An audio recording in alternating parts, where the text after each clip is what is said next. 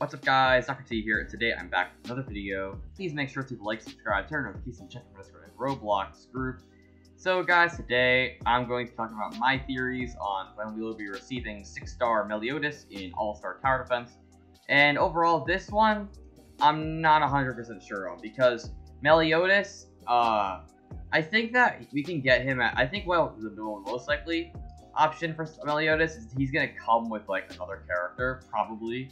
I don't think he's gonna have his own big update, Meliodas, just because I don't think 7 Deadly Sins is as popular as something like, say, a Naruto or a Goku or anyone in that way. It's because 7 Deadly Sins, if I'm not mistaken, is like a Netflix exclusive anime, so I don't think it's gonna get like as much recognition as these other anime characters would. I've seen 7 Deadly Sins, and it's a really good anime if you guys haven't seen it yet. But I think that probably Meliodas, though, actually, I'm pretty sure cannot come soon, because if I'm not mistaken, his 6-star, what it would be, is now in the anime, I'm pretty sure. Yeah, because it just came out with the new season that came out, I think, 1 or 2 weeks ago, something like that. Which is season 5, I'm pretty sure, yes. Yeah.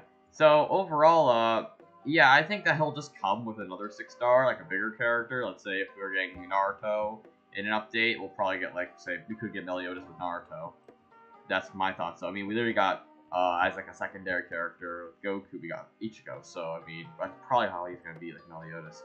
But, yeah, guys, hope you guys enjoyed this video. Please make sure to like, subscribe, turn on notifications, and check this Roblox group so you guys know for this awesome content. Let me know your guys' theories about this in the comments, and I'll see you all in the next video. Peace. Have a good everyone. Take care.